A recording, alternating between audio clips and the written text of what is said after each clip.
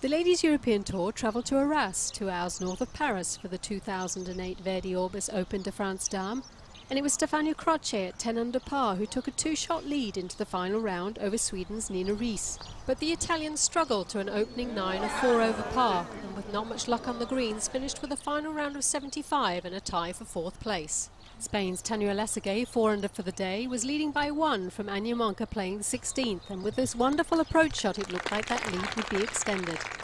But a very costly 3-putt from just a few feet moved Lesseguet back to 8 under in a tie with the German player. Monka, starting the day at 6 under, picked up birdies on the 10th and 13th, and with this birdie on the 16th, took a 1-shot lead over Tania Lesseguet and a step closer to that maiden victory. Another birdie on the 17th gave the 31-year-old German a 2-shot lead with just 1 hole to play. Sweden's Nina Riis, still at 8 under where she started the day, needed to hold her 3rd shot on the par 5 18th to draw level with Monka.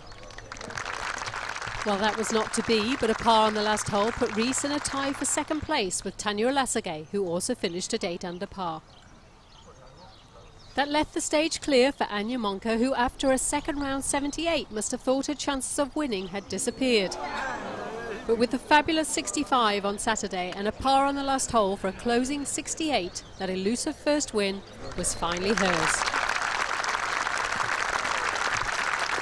Anja, I remember 2 years ago sitting and seeing you at the back of the green on Hungary, looking absolutely distraught because you just lost. It's been 2 years, it's been a long time coming, but finally you've won your first European Tour event. How does it feel?